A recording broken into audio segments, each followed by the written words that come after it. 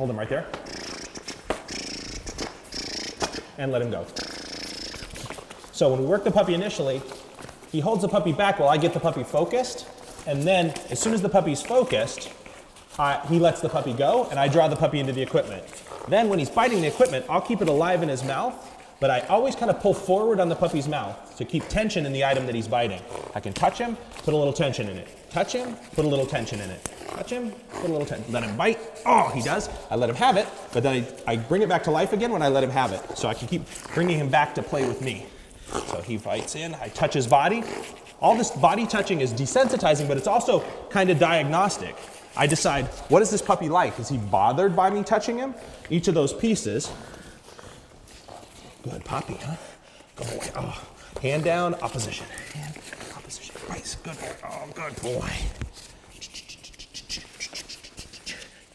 Good boy, huh? The line on the object also keeps him from running away. So I can let him have it, but he can't take off with it, and I can bring him back to play with me again. So, good boy, huh? The other thing I can do is I can let the item go dead for a second and then bring it back to life again, which keeps the puppy interested in biting something that isn't moving. One of the harder things we have to do. We want the dogs to want to hold on to something that isn't necessarily moving. Good puppy, huh? Good boy, huh? There we go. And again, I make my auditory stimulator when I'm agitating the puppy. And that way the puppy associates that sound with bite work, so later on, if I need to stimulate the puppy, I can. Good boy. Good, perfect. Oh yeah, hold on. Bring him back here. So, the other thing we can do while we're playing with the puppy, let him go. While we're playing with the puppy is as I'm tugging with him, I can reach down and grab this and I can pull against him and then I can go again, right? It gets the puppy used to back pressure. I pull and then we go again. Oh, good boy. You can take him with that, perfect. So this puppy is into the work. He really wants to do it. And so he's coming out, he's pulling on the harness, he wants to go forward, all that kind of stuff. So there isn't really such a thing as equipment bias at this stage. We're preventing it from happening. So whatever he bit in the beginning, so when I give him that little puppy sleeve, that's what he's focusing his energy onto. It feels a certain way. So when I switch equipment, it feels different, and so he starts looking for the familiar sensation.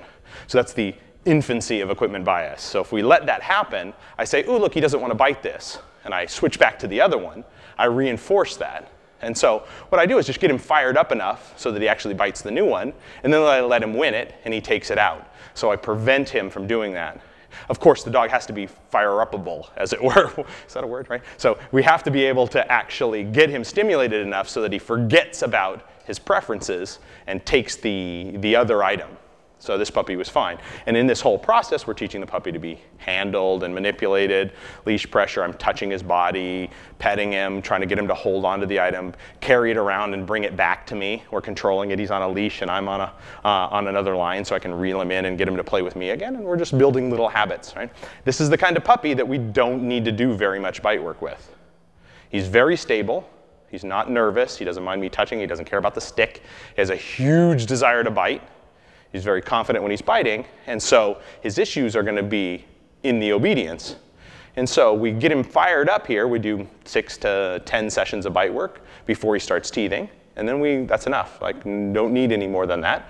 We shelve it, and then he spends a lot of time working on recalls, recalls, recalls, recalls, recalls, recalls, and more recalls, right? And playing with the puppy, getting the puppy to re-engage with you, focus, focus, focus, focus, and more focus, engagement stuff. And then when we come back to bite work post-teething at 6 months old, he's going to be fired up and ready to go immediately. As soon as he hears the stick and we go, and he's on that harness, he's going to be back right where he is. Only we'll have a better relationship between he and the handler, so that when we start to ask him to contain himself, which will be very quickly in that process because of his motivation, then we'll reduce the amount of conflict that's inherent in that process.